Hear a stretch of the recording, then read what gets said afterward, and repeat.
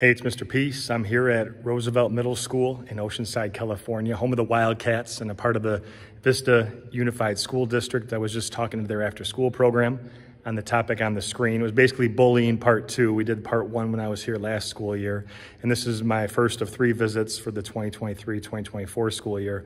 And so kind of tying this into diversity, our differences, but still being able to respect everyone and show that human kindness is really what I tried to convey today, right? And so in the NPR here, we really had a great discussion. There was a lot of pin drop moments from the students when I was sharing my heart, doing some positive music, showing some motivational videos, had a few really powerful, heartfelt stories too that tugged at the heart chords.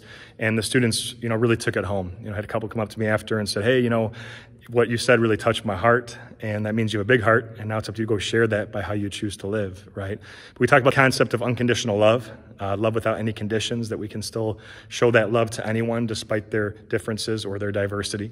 And that's whether it's on the outside, anything that might separate us there, or anything on the inside, our talents, gifts, abilities. We can still look at those as opportunities to unify us, right? So we got to get past our judgments. It's okay to judge. I always say that, but take the time to get past that, right? Take the few extra seconds, minutes to really get to know someone, kind of walk in their shoes for a minute.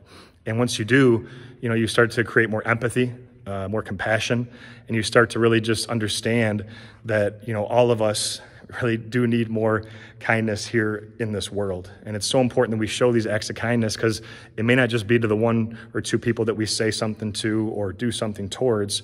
It could be anyone that's in earshot or eyesight of that act of kindness, that it starts to change their heart too in a positive way.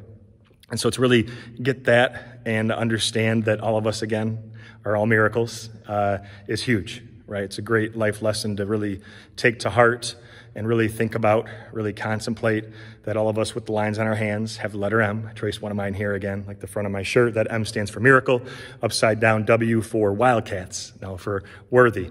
We're all beautiful miracles, worthy of love to give it and receive it. And once we buy into that, we not only start to respect ourselves, what we really talked about last time I came, we start to respect others too, right? That kindness, that peace does start in our hearts, but now it's up to us to go and share that.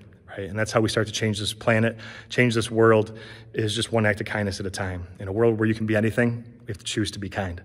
So thank you so much for touching my heart. It was great seeing all of you again. Can't wait to see you a little bit later this school year. Until then, though, and as always, make sure to hit the subscribe button you'll see pop up on the screen. You can also check out this playlist below for some additional motivation. And feel free to also visit my website by clicking on the peace sign symbol on your phone, tablet, wherever you're watching this video, to track my journey across this country as I continue to heal America's heart, one school at a time. Peace.